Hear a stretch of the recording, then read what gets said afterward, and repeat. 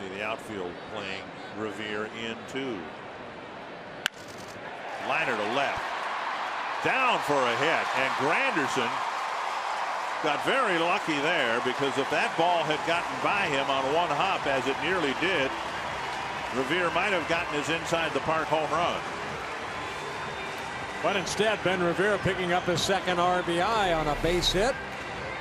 Breaking ball left up, and he just went with it. Granderson playing on that little short hop. Gets the ball in his glove. So all runners advance. Danny Valencia scores from third base. Couple of hits now for Revere.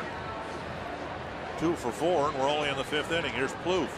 He's reached all 3 times with 2 hits and a walk.